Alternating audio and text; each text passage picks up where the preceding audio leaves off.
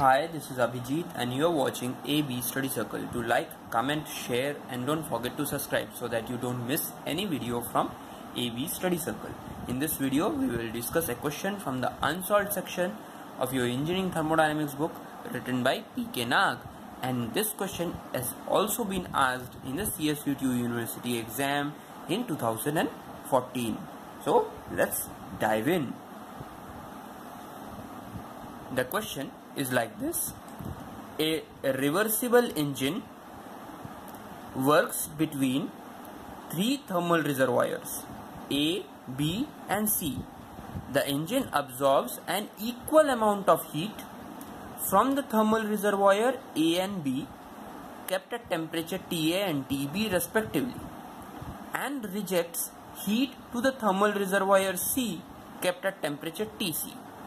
The efficiency of the engine is alpha times the efficiency of a reversible engine which works between two reservoirs A and C. Then the question says that prove TA by TB is equal to 2 alpha minus 1 plus 2 into 1 minus alpha TA by TC. So let's start with the diagram describing the question. See, it says that there is a reversible heat engine. Remember, it is a reversible heat engine, right? Say it is E1. Okay. It takes heat from two thermal reservoirs which is maintained at B and A at temperature TA and TB. Okay. It takes equal amount of heat. Say it takes QA amount of heat from both these thermal reservoirs, right? And it rejects heat QC to the thermal reservoir maintained at temperature TC, right? It does some work, say W1. Okay. Then the question says that the efficiency of this engine is alpha times the efficiency of a reversible engine which works between the two reservoir A and C. Let's suppose there is another engine which is working between the temperature limits TA and TC.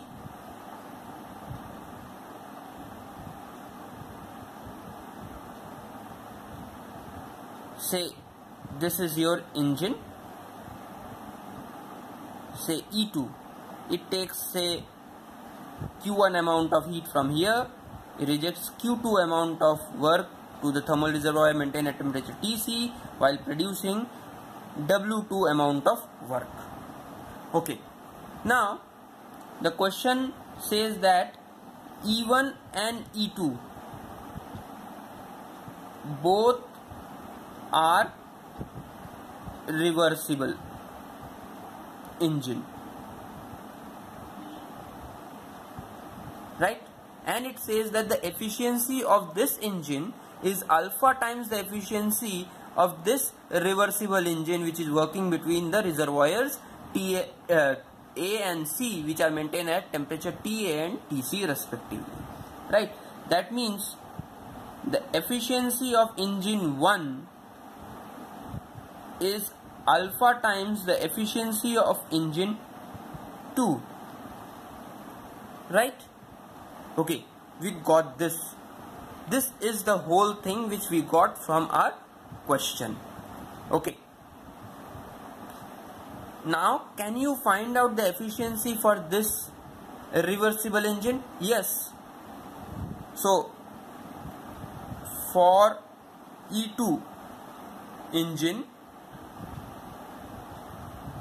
the efficiency E2 will be 1 minus TC by TA because it is a reversible engine, so we can have the efficiency in terms of temperature.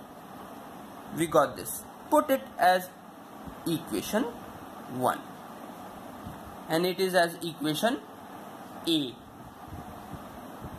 Okay.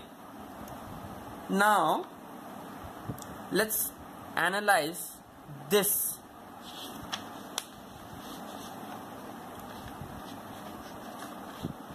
Right. In this side I have put this. Okay. See, this is a reversible engine. For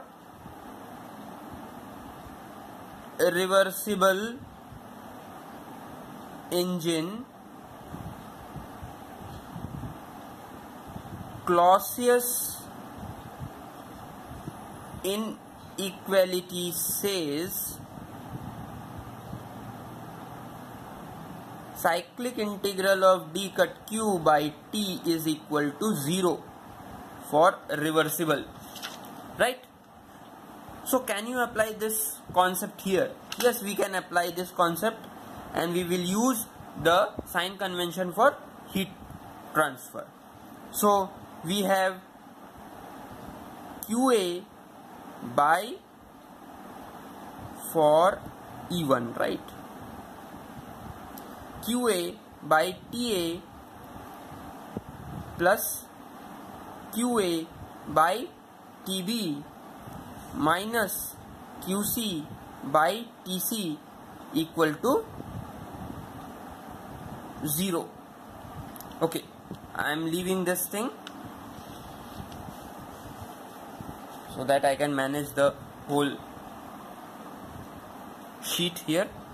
Okay, from there we can have QA by TA plus QA by TB is equal to QC by TC. I can take out QA as common, so it will be 1 by TA plus 1 by TB, right? That is equal to QC by TC. I am just interchanging QA and TC from here. So we have TC 1 by TA plus 1 by TB is equal to QC by QA,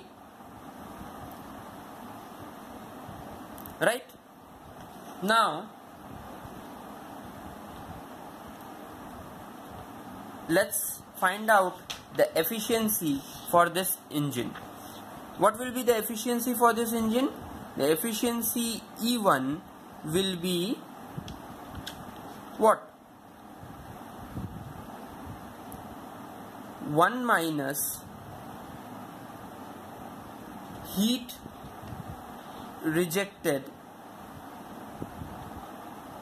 by heat input. We can write this. Okay, so what is your heat rejected here? Heat rejected is QC, and how much heat input was there? 2 QA, because from both the reservoirs it is taking out QA amount of heat from both the reservoirs, so it will be 2 QA. Okay, again we are just rearranging the things, right? Okay, 1 minus 1 by 2 QC by QA. I can write this like this. Okay, so QC by QA is nothing but TC into 1 by TA plus 1 by TB. So 1 minus 1 by 2 TC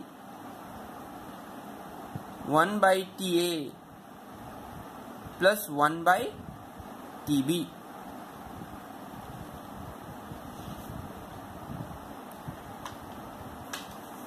We have this. Now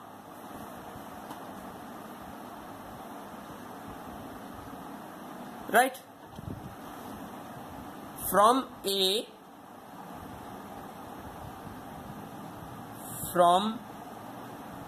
we have the efficiency of E1 is alpha times the efficiency of E2. Let's put both the efficiencies for E1 and E2 here. So E1 is 1 minus Tc by 2, 1 plus Ta plus 1 by Tb, right, is equal to alpha 1 minus Tc by Ta.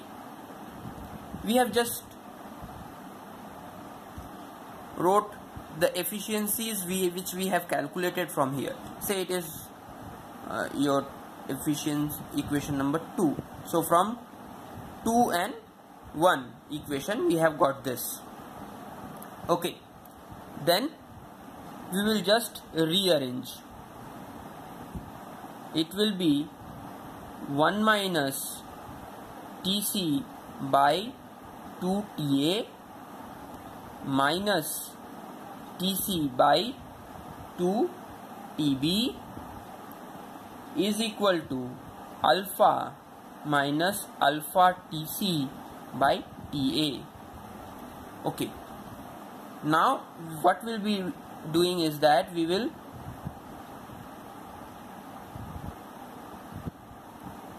multiply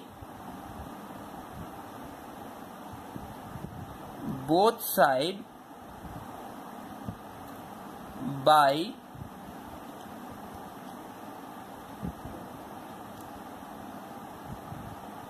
Ta by Tc. We will multiply both sides by Ta by Tc. So it will be Ta by Tc is equal to, I will be simplifying the whole thing. This is minus 1 by 2 minus what we will get from here is that minus Ta by 2 Tb.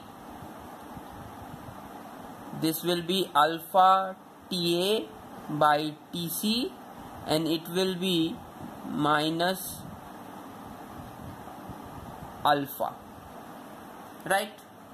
Now what I will be doing is that I will be bringing out this on the right hand side, this thing, and everything from right hand side to left hand side. Okay, so Ta by Tc minus alpha Ta by Tc minus half plus alpha is equal to Ta by 2 Tb. Now I will be taking this 2 from here and I will be multiplying this here. Okay, so it will be 2 Ta by Tc minus 2 alpha Ta by Tc minus 1 plus 2 alpha is equal to Ta by Tb. So let's take out common 2 Ta by Tc minus alpha Ta by Tc. This we can write as 2 alpha minus 1 is equal to Ta by Tb. In other words, it can be written as Ta by Tb is equal to 2 alpha minus 1 plus 2 1 minus alpha TA by TC. So see, from here we have proved what we have asked in the question.